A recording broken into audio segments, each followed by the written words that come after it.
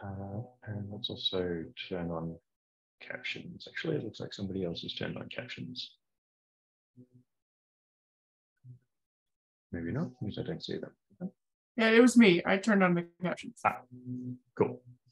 Are they on for everybody?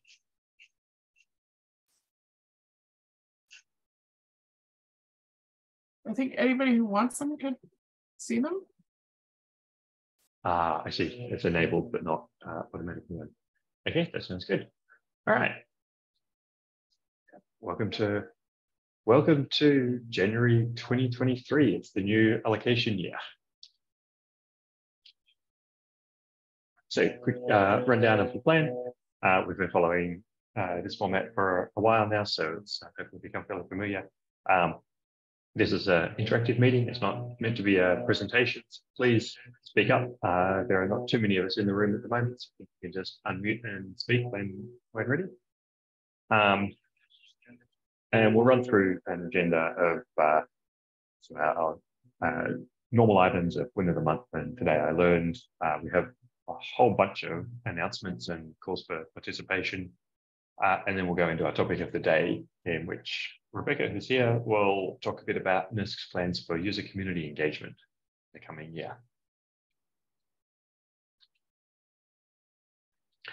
So we'll start out with Win of the Month. So the aim of this segment is an opportunity for you to show off an achievement or shout out an achievement of somebody else's that you know of. It can be small or it can be large. You might have got a paper accepted, solved a bug you've been working on for a while. It can be very significant. Actually, yeah, we have scientific achievement awards, so high impact scientific achievement and innovative use of high performance computing awards. So it could be something that's a candidate for one of those. So I guess around the end of last year, in the annual meeting, we announced those. So we had a few winners for the last year. 3 NERSC users who were honoured for high impact scientific achievement, Andy, Chirag, and Bin. And I'm not sure of the correct pronunciation, if it's Julia or Julia, for innovative use of high performance computing. And so if you go to this page, and actually let's paste it in on the chat, there's a little bit of a write-up about the work that each of those people did.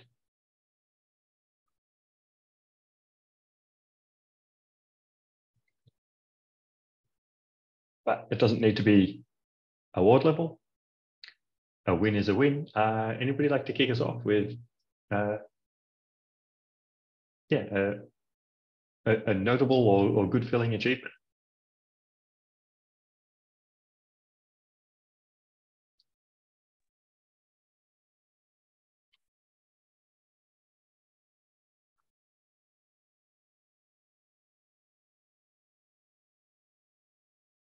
I see a hand up. Stephen.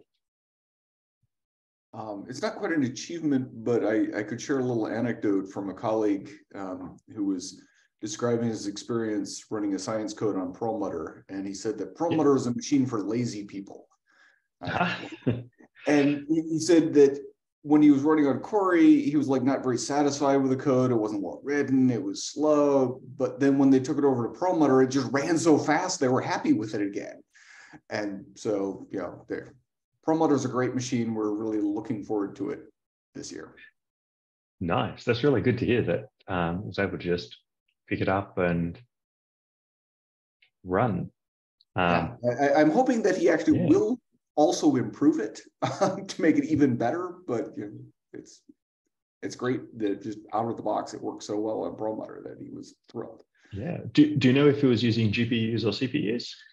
Unfortunately, it was probably just CPUs because he was like just taking it over from Cori. And yeah, the CPUs in Perlmutter are actually really nice, like the AMD Zen 3. Yeah, it's got great balance and great bandwidth, and it's essentially got the kind of low latency performance of the Cori Haswell nodes, and more, with the many cores of KNL nodes and the vector processing of it. So yeah, it is shaping up to be quite a nice system. So yeah, that's great to hear that he was able to just pick it up and run like that. Koshi. Yes, thank you. Actually, I'm second to Stephen, what just he said. So I finally ported one code from Cori CPU to Parramatta CPU. Took me some time to change, address those common warning and errors from G-Fortran, which is more stringent compared to Intel compiler. So I'm not quite 100% sure if the code is still free from error. Particular errors I had to change was order of if conditions. Think G-Fortran Intel compiler, slightly different way of evaluating the chained if conditioning, and then G-Fortran was more stringent in, particularly in the debug mode, how the variables are initialized or not. But anyway, at least the code is running, and it's much faster on Parramatta. It's larger memory and many core. It's really helpful, and then the many core, particularly I tested using another code called Wolf, and I did running with the OpenMP and MPI hybrid. So I reduced number of the MPI rank by half, I think. And then instead of one, I used 4 OpenMP threads for each MPI rank. So that gives me the number of nodes is just a half, but the performance is pretty much the same. So using the half the nodes or half the cost charged to project are almost the same throughput. That's another advantage of many core still, and then high memory for each node. That's really helpful for our core, in climate science core that's often memory bounded. So and another thing is that parallel netcdf IO with appropriate file stripping on Parramatta Scratch, the same as Cori Scratch, reduces the seconds and time spent on writing output by 90%. It's become 10% of the time. So before serial write and then no stripping takes 30 seconds to write one output. That becomes almost 3 seconds. So that's really another great help. So try to spread this word to other users as well. It's really nice. Yeah. So, but it's good to note that the striping was still variable. Yes. Perlmutter Scratch is all SSD, so it should have better latency and probably also better bandwidth than Cori's Scratch. Yes, but yeah, it is still variable to use the file striping. Yes, it is. Kind of surprised. Yeah, that's good to hear. And in case anybody here or your colleagues that you know of haven't moved across to Perlmutter yet, I highly encourage you to do it. It's really not difficult, especially because of the CPU half of the machine, or more than half. Even if your code isn't GPU ready, it can most of the time just pick up and run. I thought it was interesting your comment there, Pechi, about G-Fortran being more stringent. So that's an interesting one, because it makes it does mean that it's more work to port if you're going to go through and find all of those warnings, but it probably does also lead to more robust code. Yeah, I think it does make the code more robust and more how do you say, closer to the Fortran standard, I believe. Yep. Yeah. And more likely to sort of port to different machines in a repeatable way. Yes, and I just realized how lousy domain scientists Fortran code can be. I'm surprised how all Some the interesting module was surprises running there. with Intel Fortran. So yeah, it was a nice experience. There are some pretty solid Fortran compilers out there that yeah, you can get away with a lot. Yes. Yeah, thanks. Peter. This is not so much a solve the thing, but in connection to what Koichi said about the G4 and I'm telling this off the top of my head, one of the things we had to change was not giving an error message if you had the same function with different types for the arguments. And I think yes, the main place where we have it is, say, MPI reduce, which we sometimes do on integers and sometimes on singles and sometimes on doubles. And if you don't set a flag for that, G4 just wouldn't compile it. It would say, no, not allowed. Yes, I had that error. Yeah. So that is actually something that probably should be documented, because I imagine that this happens in a lot of codes with MPI.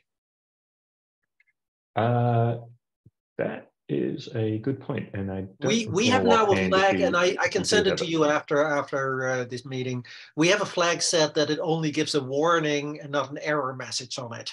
So there's a flag something dash legacy, and we actually mentioned it in one of the trainings. Okay. Migrating Corey to Perlmutter and with the legacy GCC and NERSC GCC on Perlmutter now. So we could add that information to the documentation, the special flag. Yeah, I didn't realize that there was an actual legacy option. It might have been needed in addition to legacy or similar flag. I might needed to add a specific flag to change error to warning when those arguments type are different. Yeah, the legacy covers possibly that special flag you are talking about. So. Yeah, that's what the documentation says. But when I compile and run the code, that was maybe not the case. But I can go back to my note. If that's the case, I might put that on a chat or something. But yeah. Anyway, let me check.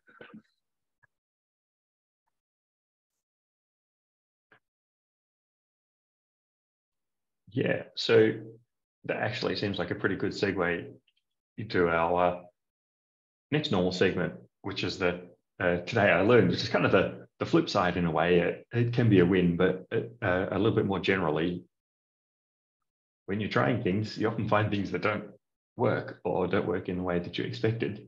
So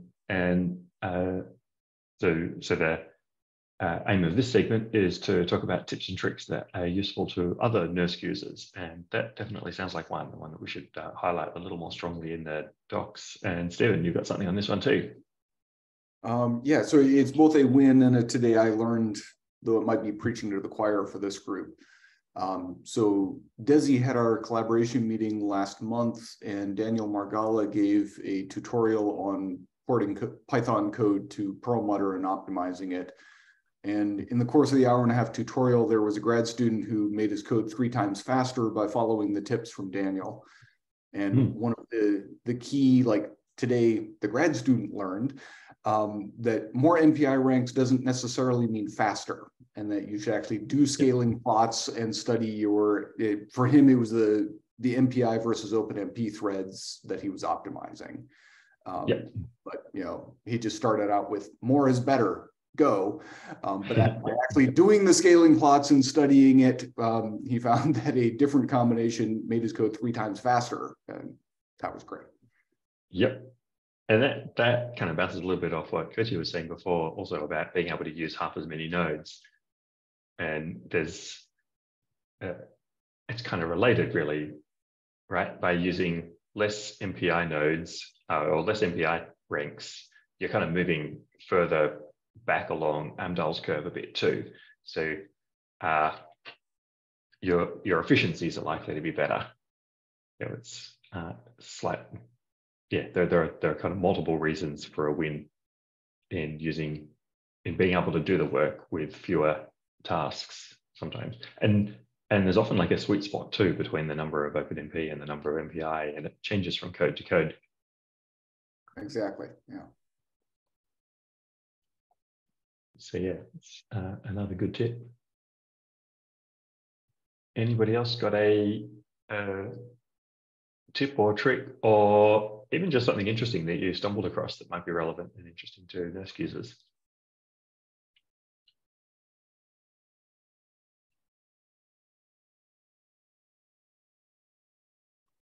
So we've sort of had a few of those already. I've sort of got one that's still brewing in a way. In some experiments discovered that affinity on Perlmutter CPU nodes can have quite a significant impact. So it's worth looking at affinity regardless of what system that you're using. So which tasks are tied to which CPUs, which cores.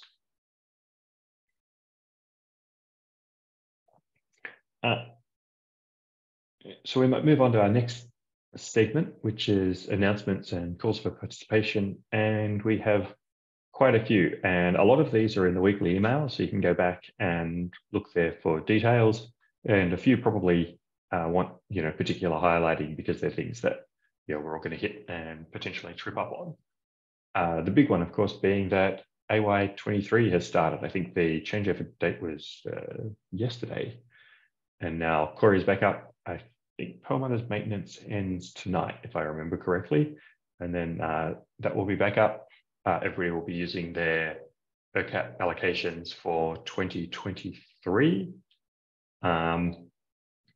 What I didn't write here is that Corey is scheduled for retirement in a few months' time, a couple of months' time.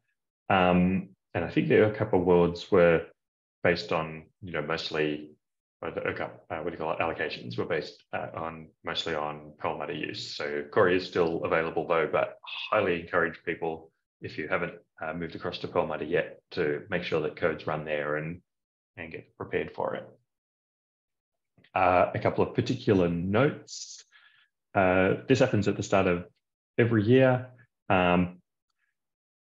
We get lots of people who discover that they've been dropped from a project. And that's because several years ago now, we switched from a default of continuing unless somebody told us no to, resetting who's involved in each project at each year. This helps to make sure that the users that we have listed against the project are actually active users who should be able to log on and access it. So we ask the PIs to essentially click a button in Iris to indicate who is continuing. And it's very easy to forget to do that. And the impact of that is that in the new year, people will discover that they're not in the project anymore. So if this has happened to you, or either as a user or a PI, contact your PI. In Iris under roles, there's a from last year button that makes it fairly easy to re-add project members who were there last year without needing to fill in lots of stuff. You'll also find, if you log into Iris, that there is an update to the appropriate use policy and a new code of conduct. And you'll need to log into Iris and read this and attest to agreement. In the immediate term, you'll still be able to log into Corey and Perlmutter, but after February 20, you will need to have accepted the appropriate use policy and code of conduct to be able to continue using Corey and Perlmutter. So spread the word to your colleagues and so on as well. You need to log into Iris and check and click through those, read and click through those.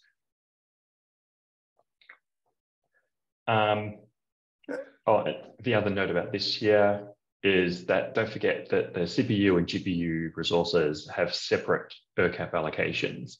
And this is because there's no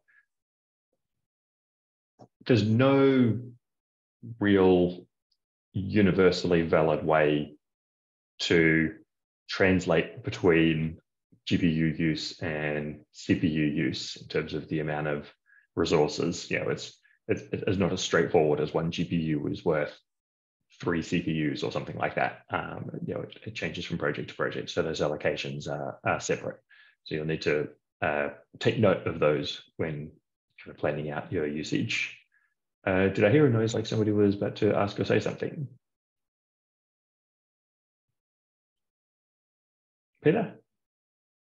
You didn't hear me yet, but I did have a question about that use policy and code of conduct. Yep.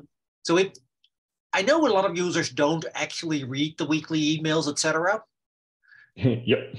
If you don't do this and you try to log in March, do you get a message why you can't log in? That is a good question. Probably not. So Peter, what's going to happen is after this time is we're going to disable your login to all systems.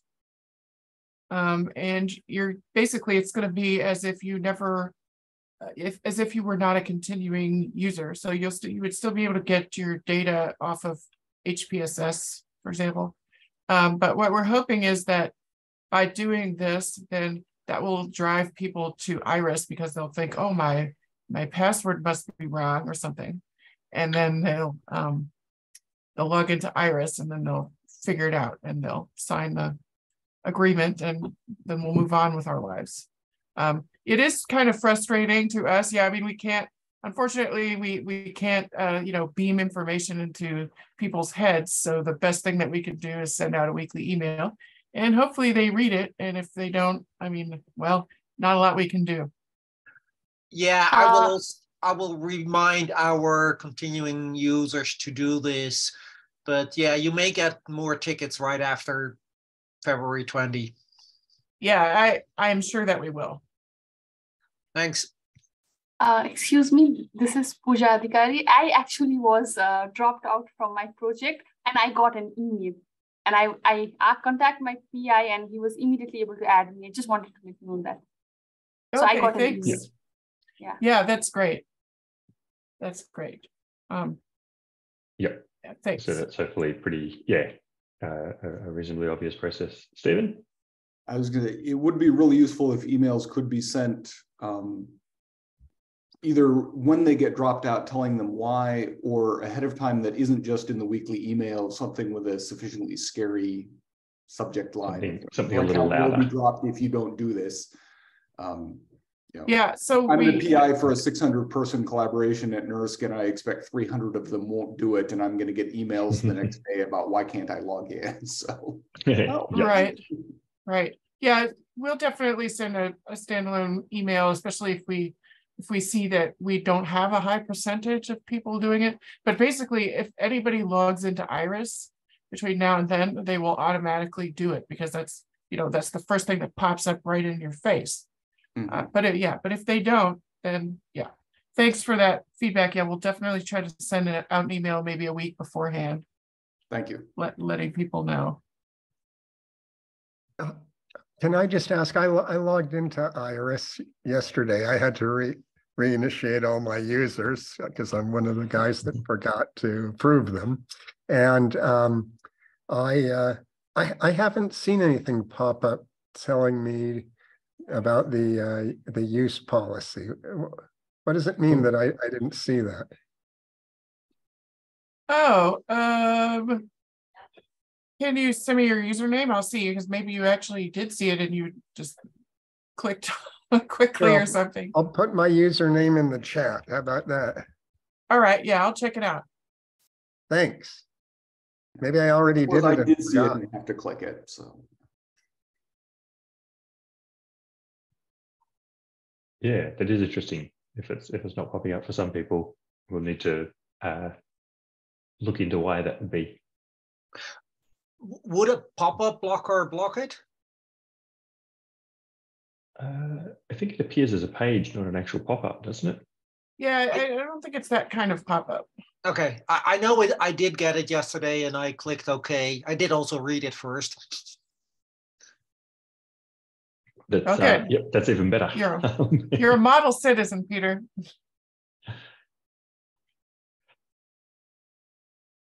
So other things going on. So Perlmutter is currently under maintenance, expected to return to service by 10 p.m. And the current maintenance of those, I mean, as well as shut down and bring back up for the new allocation year, is we're working to address an issue that was discovered with Perlmutter Scratch performance and some intermittent availability. So you may have found in the last few weeks that Scratch was kind of hanging a bit more than usual, and we're hoping that that will fix this. This will fix that.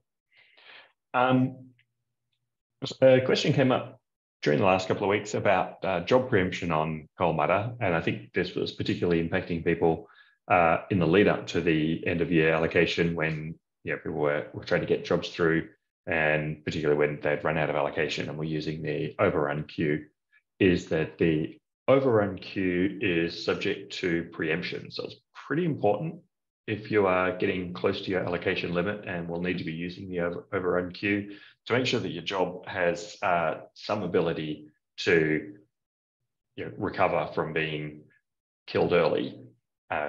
Ideally like a checkpoint restart of some type. On kind of the opposite side of that, we have a new preempt queue on Perlmutter for AY23 that jobs are also subject to being preempted, with the the benefit, the selling point for it being that it will be quite heavily discounted. So the capability that this gives us is to put jobs on the system when there's some uncertainty about exactly when they'll need to be killed for a job that's at the front of the queue, for allowing for real-time type jobs. So if your job is able to sort of take on that risk of being killed early and pick up and keep working with it, the preempt queue can be a way to get a bunch of work in at a very low cost. And in fact, for the first month, we're going to have it at a zero charge. So to give you an opportunity to try it out at sort of zero risk.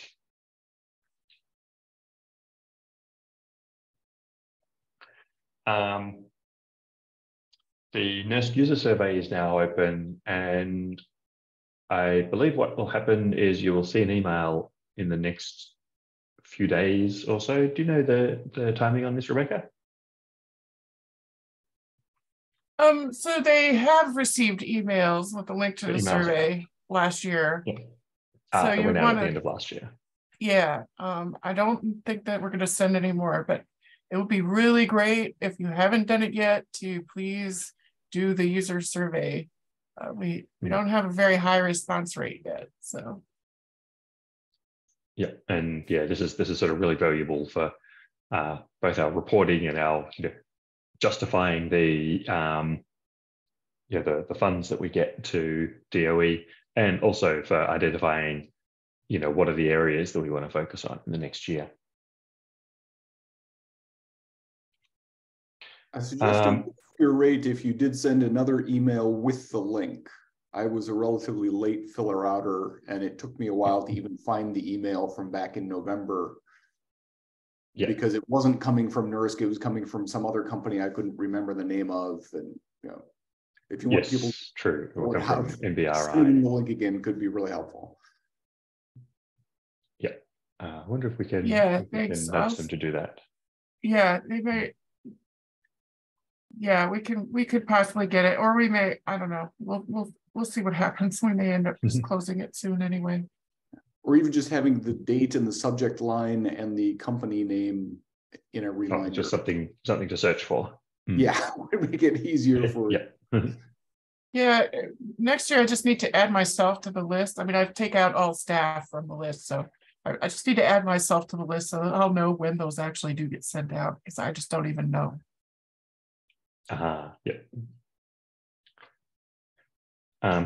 So probably a good first thing to search for is the letters NBRI, which is the name of the company that sent the survey.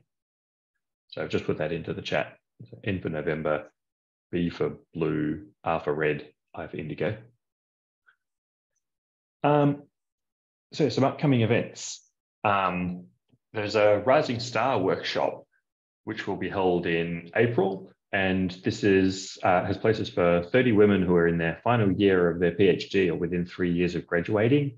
So if you are or know somebody who meets those criteria and could, would be a good candidate for joining the Rising Star workshop, please put in a nomination. The nominations close on January 23, so it's about a week from now.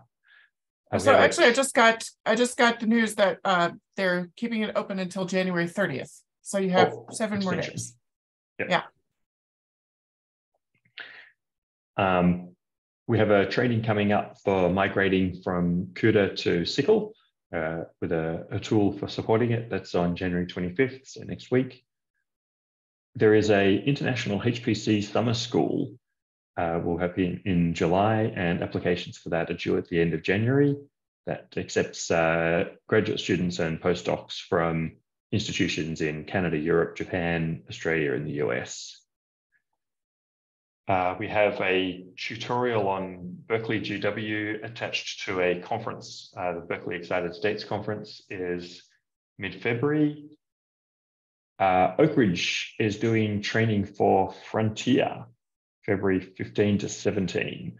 Dig up the weekly email. There are links to how to register to each of these.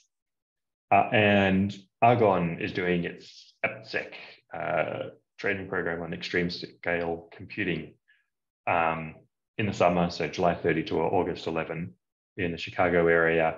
The deadline for getting applications to join that workshop, or what do you call it, sort of hackathon, I guess, is March 1. So that's the list of things that are on my radar. Does anybody else here have announcements or CFBs that other NERSC users would be interested in?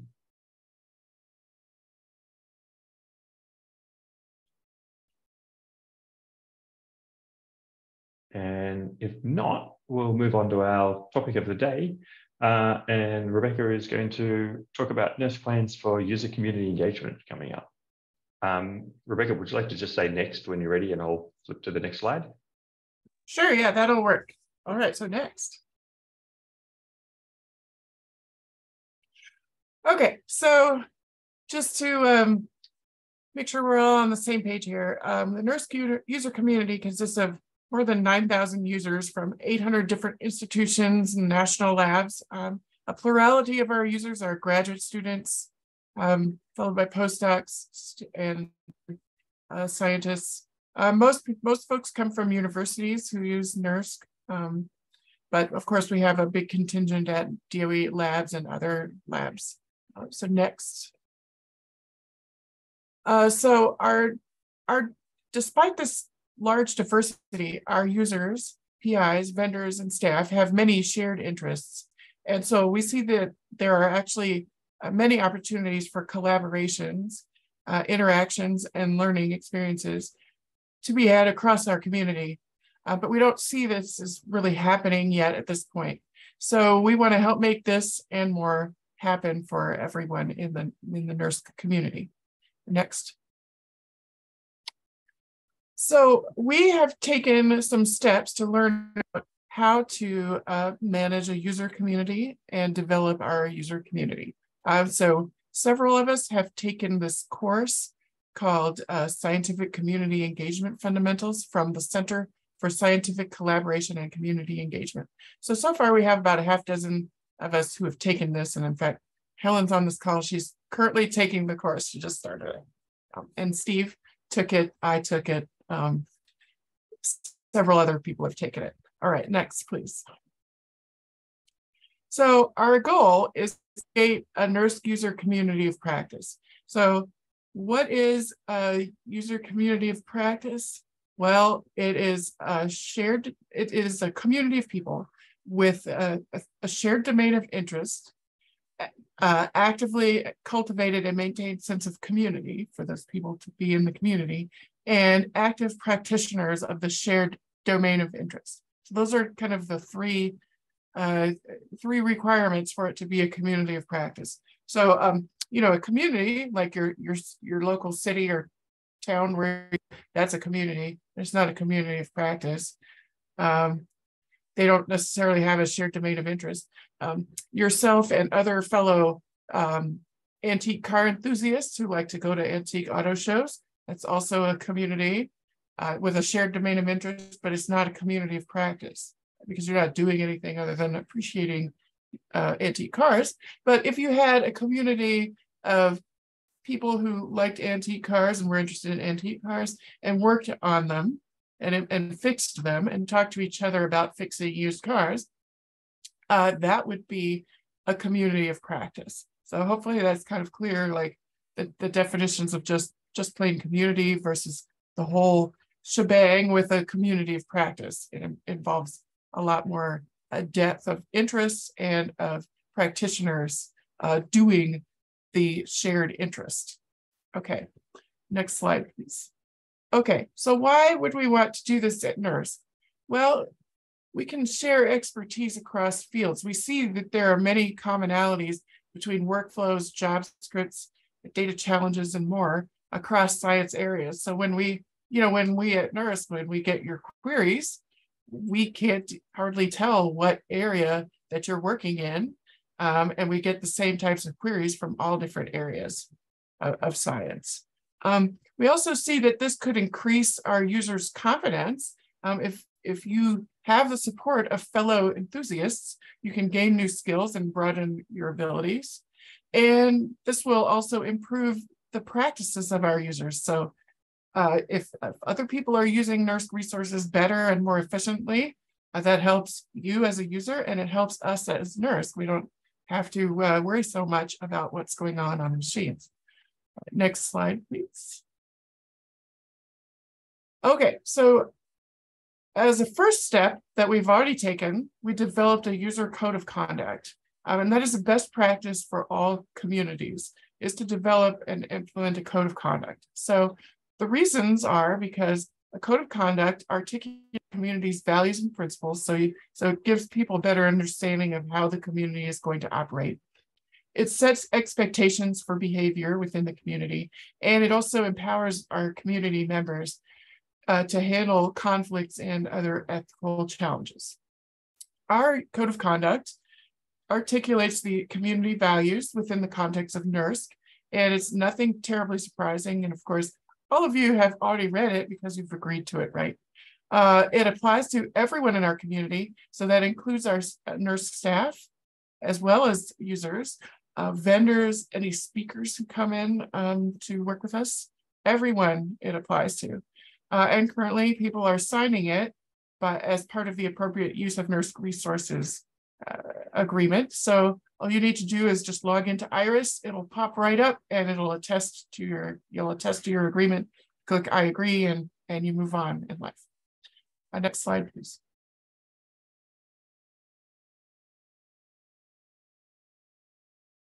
Okay, so the code of conduct, it just promotes the values of collaboration, kindness, and respect within NERSC, within the NERSC user community. It's based on the Berkeley Lab stewardship values, which are team science, service, trust, innovation, and respect. It's just another way of expressing, be nice to each other and all the things that you learned probably in kindergarten. It also, though, details resources for cases of misconduct. So if there's any misbehaviors in the community, there's a recourse. And then we also provided an FAQ with more info on our code of conduct and its implementation. And those are all available on the NERSC website. Next slide, please. So what are we going to do exactly to develop a user community of practice? This is an excellent question. It's kind of with an unknown answer at this point, perhaps. So our strategy is we want targeted activities and groups and experiences. We want it to be cross-disciplinary and cross-project. We want it to be, of course, inclusive and safe. We want to empower our community to make decisions and lead in areas that they can. And we want to provide NERSC resources. And ultimately, the idea is just spaces to learn and grow and do what the community wants and needs. And so really input from our user community is going to be the key to our success here. We have some ideas of engagement types, so like working groups, mentoring, maybe conference meetups, we don't know, various things that we think people could be interested in. And then, of course, the topics of how we're going to engage, what we're going to engage on. So probably some technical topics we might want to do, career and networking related topics. So one idea we had was a local NUG chapter at your university or in your state or wherever. So anyway, we're not even sure yet about these things. So next slide, please, Steve. So next week, we're going to start getting your feedback. So we're going to launch a survey to get your feedback on the types of experiences or events or whatever that you would like to see in our NERSC user community. And we also plan to have some user focus groups in March from volunteers who complete our survey and are interested in joining our focus groups. So that's our current plan, is to get our community feedback, and then we will start launching events or experiences for users depending on the feedback that we get. So final slide, please, Steve. So we need you to make this happen. So we really need you all to take a look at our survey and fill it out and give us the information that we need so that we can help to launch this new initiative.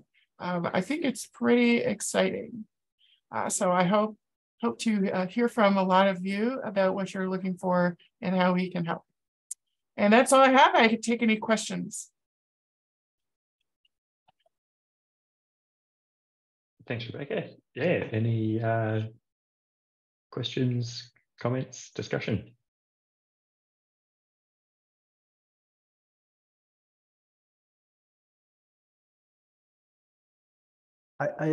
This is Koichi. I don't have questions, but I really appreciate this. And also I read through the code of conduct and there's two documents, right? Code of conduct and I forgot the other appropriate one. use. Oh, that's right. Yes. And then probably in the code of conduct, I learned this concept, psychological safety. I was not aware of this idea or this concept. It looks like, it sounds like this is really a nice concept. I might ask my institute if they our management are aware of this psychological safety. I really like, and this is something new I learned today. So thank you so much for that. Oh, great. Yeah. Yeah, I didn't know about that concept until I came to Berkeley Lab and learned about it here. So yeah, it's really interesting. Thank you. Thanks for the feedback. Yeah, thank you. There's been some interesting research on that one. The one I've seen a little bit from was I think Google did a bunch of research on kind of its own staff to find out what's effective in building teams that actually succeed, and it identified kind of something like 5 different characteristics that are important for a team, and psychological safety sort of form the basis of the rest of them.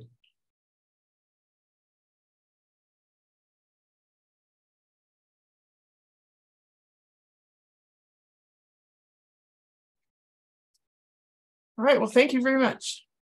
So yeah, thanks Rebecca. And so yeah, keep an eye out for a survey about what's the topic? Experiences and events. So we've actually done a little bit of discussion on in a similar direction in NUGEX. There's the NUG Executive Committee has identified a few things that can be beneficial. So yeah, it's good to see this this continuing sort of work out some plans to really develop NERSC users as a community of practice. Okay. Thanks, Rebecca. So coming up at the moment, I don't think we have a next topic nominated yet, but we are always very interested in topics for topic of the day.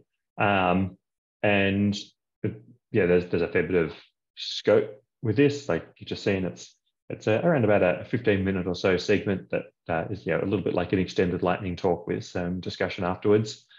We're particularly interested in hearing about the work that you, the community of NERSC users, is doing using NERSC facilities. So if you've got something that you're interested in showing off, we're very, very interested to hear it. It's a pretty good opportunity to give let other NERSC users see what it is that you're doing and how you're using NERSC and what impact you're able to have on the world. We actually have a link and a QR code here. I wonder if I click this link, does it go through? Here we go. So it just goes to a simple Google form. It's fairly easy to fill out. Essentially, give us an idea for a topic.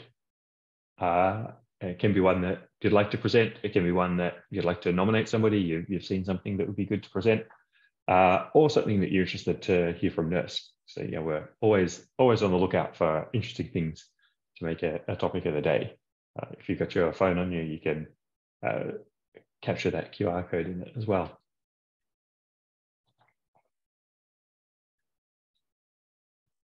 And I think that's all that we have for today. Thank you all for joining us.